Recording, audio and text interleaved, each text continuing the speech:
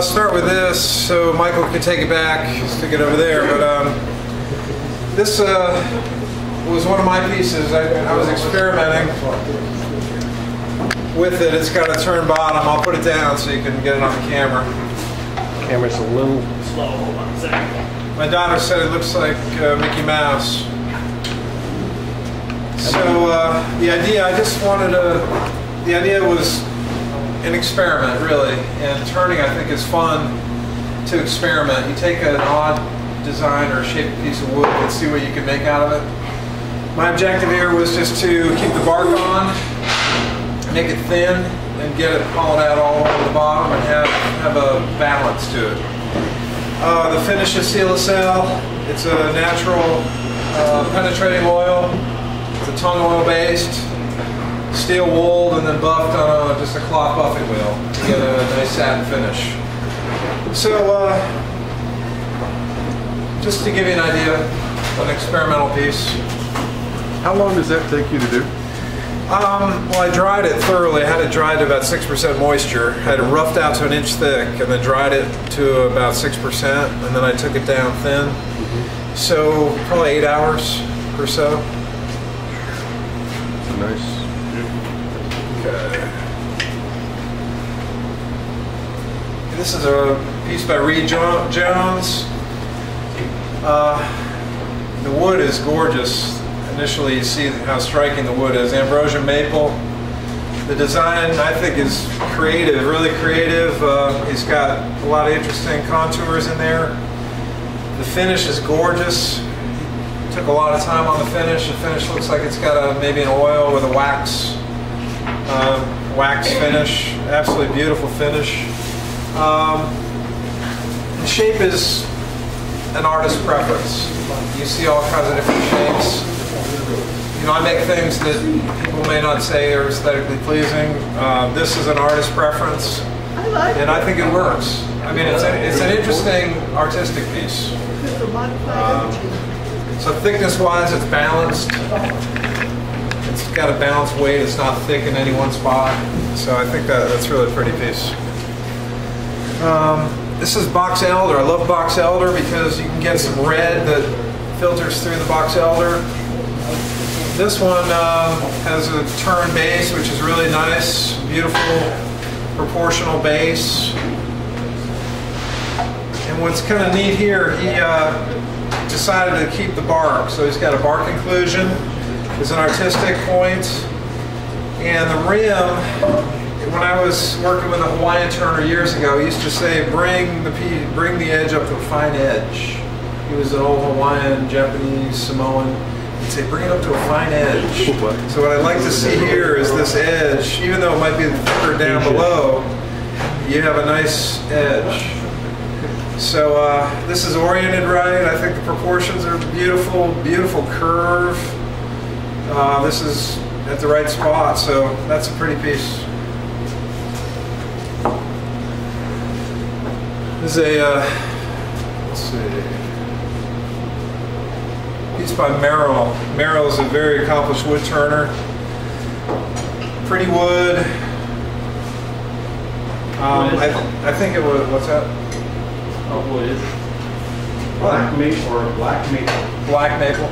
Okay. Gorgeous wood. It does have I think he dealt with it fine. It's a crack or blemish that's filled, which works okay. Looks like it was finished where it wasn't fully dry, possibly, because it did move. The finished piece has some movement in it. But Merrill took the time to make some nice decorative rings around it, turn bottom, and a gorgeous finish. So that's a beautiful artistic piece. This is one of mine. Norm and Greg and I cut some pecan a while ago, and we had some fun all day cutting pecan, which is challenging to turn because it's so volatile. When it dries, it just warps like crazy. It can crack. So to dry it is challenging. But this is a pecan. The objective here was just to keep the bark on. I wanted to, actually this warped. In the drying process, this warped to the point where I almost couldn't get a finished piece out of it. I had this much remaining, and I barely got the finished round contour on it, so because it warped like a football, it just crazy. But I wanted to capture the bark, which is really rugged, and it's cool when you keep the bark on. I like it when the bark is equal thickness all the way around, so it's the same thickness down here as it is up here. And I like the base to come right down to the foot and have the foot oriented about the right proportion to the piece.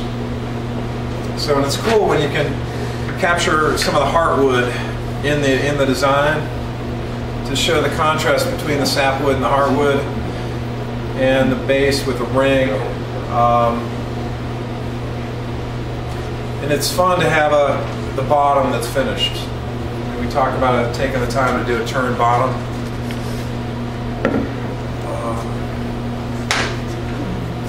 It's a pretty little piece. I don't know what wood that is. It's bird's eye. Okay, bird's eye maple. It's very thin and fine. Nice design. It's kind of an OG. He did this with an audience too at the fair. First demo. Okay. Very detailed. He's got inside edging inside. It's beautiful. I think the base works. It's a gorgeous little artistic piece. I mean, that's an absolutely stunning piece. So finished nicely, nice natural finish. It's beautiful. Not only that, but he had to do it with a random cannon going off every 5 or 6 minutes. It's very thin too. This looks like spalted maple, I guess. I think so. Spalted maple? I think so. Okay. 3.5 practice balls. Okay. So these are practice balls? All of mine are. Okay. I think you saved that one, right? That's could be a coin or a key holder now, but it was almost a phone. Okay. Work it a little bit, sand it a little bit. There's virtue in experimentation. A little bit. Nice. It's fun to experiment with shape, different shapes and edges, and hard edges versus soft edges, curves versus flat. That's kind of cool to try. It's got a nice curve here. I'll put one of these down. Basic little bowl. I mean, the wood is stunning.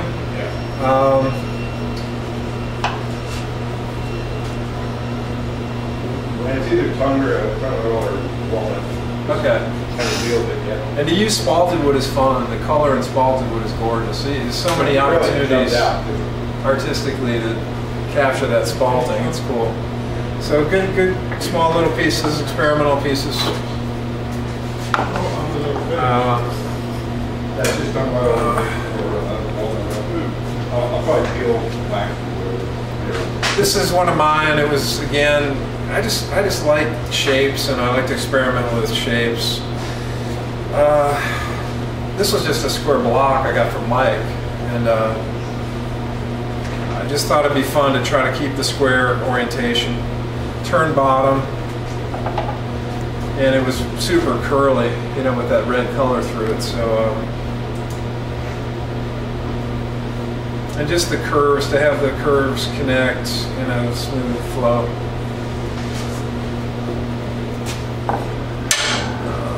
Let's see here.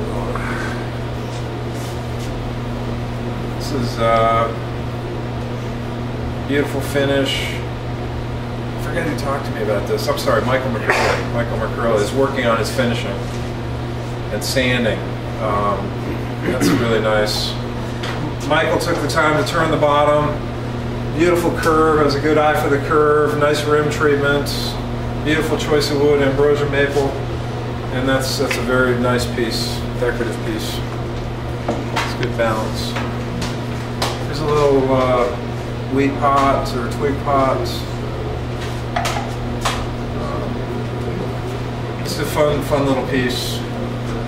Some turn bottom on there. Took the time to engrave it, or write his name on the bottom. Playing more on the bottom shelf too. Oh, on the bottom shelf. This is a piece by Brett Olson. maple, walnut, bloodwood, 1,261 pieces. So I can't imagine the time involved to put a piece together like that, but it does have a turn bottom. Who did that? Me. This is Brett Olson. Very patient person. So that's a real takes a lot of patience. That's absolutely stunning. You just see a beautiful curve. That's right on the money. It's got some laminated walnut on the top to solidify the piece. Also solid walnut on the bottom. And the decoration in the center, it's gorgeous. We have an olive piece. Olive burl, gorgeous wood, turn bottom. Just a nice basic bowl out of a beautiful piece of wood. It's cool when you can capture bark inclusion. It just adds character to the piece artistically, I think. It's pretty and absolutely stunning piece of wood. So it's fun if you can find a piece of wood like that. That's really exciting. Is that yours? No. This is Mike? Mark, yes. Oh, hey, Mark, it's beautiful. I like your base too. It's good, perfect shape, perfect size. The cracks in it? I think the crack in the lighter part is filled, but so I guess yeah, that crack was stable on it. This has a prominent foot, which is nice actually. It gives that piece lift. It's a very thin, fine piece. It's light, it's balanced, well balanced. The cherry? Pardon me? Cherry? Wood. Cherry, it looks like cherry wood, yeah. Again, Mark did this one. So Mark, you're doing some beautiful work. That's a stunning piece. The curve is gorgeous. You have a beautiful curve. The only, if I were to, this were me and it was my preference, you have a square, very narrow, thin edge, but I might bring that up to actually just a fine edge versus squaring that off. It works either way. It's an interesting point. I'd love to talk about it. Yeah. Just maybe you experiment a little bit with bringing it up to a fine edge. Keep your thickness the same though. I always thought that if you brought it up to a fine edge, that doesn't look, it's not definite, you know, there wasn't a meaning to it. Right. It just sort of happened, and the bowl can be thick, but then, you know, sanding, I think it's easy to end up with that fine edge. Exactly. So I like the squareness to say, this is what I wanted. Right. Okay. Well, that's a preference, an artist's preference. I usually take a piece of sandpaper through a sanding process and I'll just squeeze, here and I'll just bring it up to a point, fine edge. But that's a beautiful piece. I have a couple of very interesting pieces here. Artistic, heavy. There's a lot of interest in weight. You know, a solid piece of burl with the bark fully intact. It is heavy and thick, but that's an artist's preference as well. He found a gorgeous piece of wood and Who did that? Good job. Mr. Baker, Mark That Baker. wood came from less than a half mile from here. So here, a collection of two very interesting architectural pieces. Again, artist preference. They accidentally put together. This one fits in there. So that's actually how you brought it in. Yeah, well, there's a lip that matches. There's at some point there's a divot in one and a divot in another. I think if you turn it about a quarter of a turn, the two down parts will line up. Somebody tell the new guy that he planned it that way. Well, nobody knows what it is. It's not a woodworker. They're thinking, what? That's right. Yeah. You got to tell him you planned it that way. I mean, how cool is that? It's really cool. But that was the main side. It was the only way I could cut it off the tree. I wasn't sure if these were attached when you first brought them in. I thought, I wonder if that's attached in there. But it's interesting, you know. It's interesting. If you wanted to dress these up a little bit, you could cove out the base, the bottom, maybe put a little foot bring this foot in a little bit to create a little lesser diameter foot on there. Well, I already sold it once and got it back, so I'm gonna keep it this time. This is Michael McCurley's masterpiece of coning. This is a real art, and I hope you guys take advantage of the breakout session. What tool was it, McNaughton or what? McNaughton, yes. Okay. Yeah. Michael's a master at the coning. Actually did a demo for our group. Look at the detail on that. It's poplar. Look at the detail on that. You know, the rim How much of it's in your lung? treatment, the base, it's got a little foot on there. Inside is nice.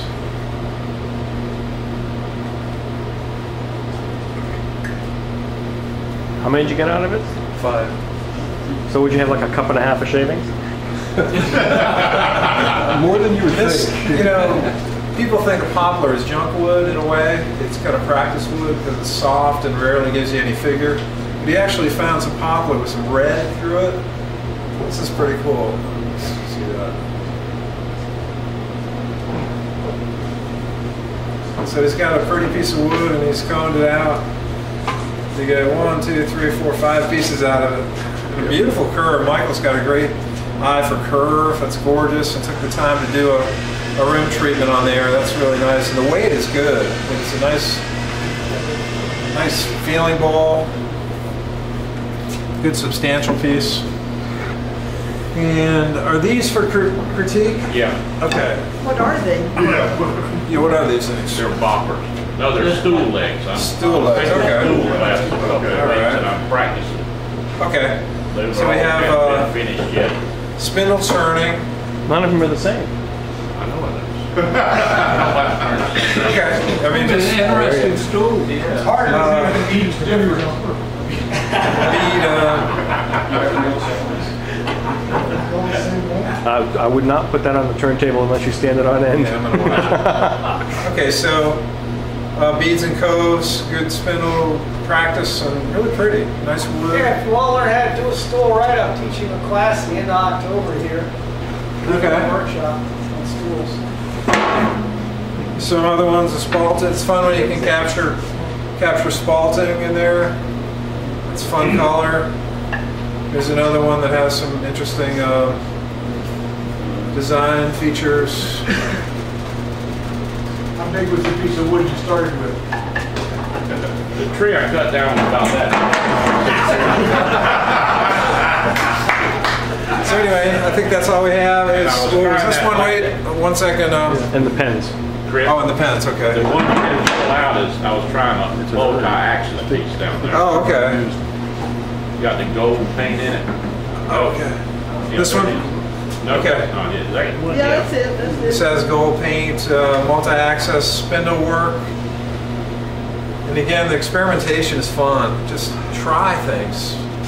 See what you get, you know, try to get an interesting outcome. Multi-axis spindle, that's cool.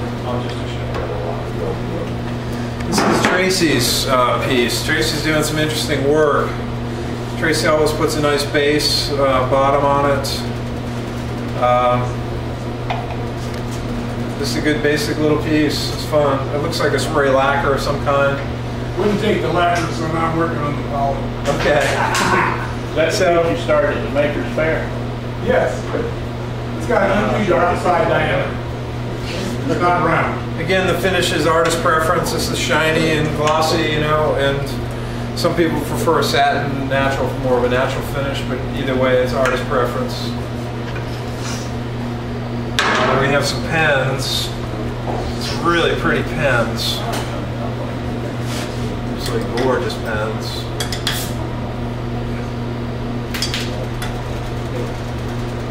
And these are blanks, I guess. Yeah, this is a blank. Anyway, we have a lot of people in the club that do pens, beautiful pens.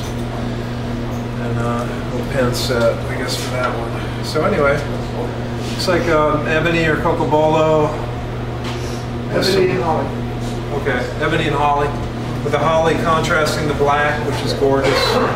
It's cool when you can contrast a light wood and a dark wood. Those are really pretty. Okay, have we got one more? Yes, the picture. Picture. Hold on for the picture. Hold on for the picture. Oh, okay, the mushroom. Here's a Burial? what is it? It's Merrill's. Is that an urn? That's an urn. This is my father's cremation. Okay. Wow, that's pretty. There's a finial on top. Beautiful turned lid, base, inlay. Does that inlay go all the way through, or just goes in a eighth of an inch or so, 16th? Okay. Okay, so beautiful inlay. So that's really pretty. And then we have, lastly, we have a mushroom, cool mushroom. Okay, just an artistic piece with a mushroom structure on top. That's like nice curves. That's a beautiful curve and a little tall OG curve. It's pretty. Turn bottom, turn base. I think that's it. Appreciate it. Thank you, sir.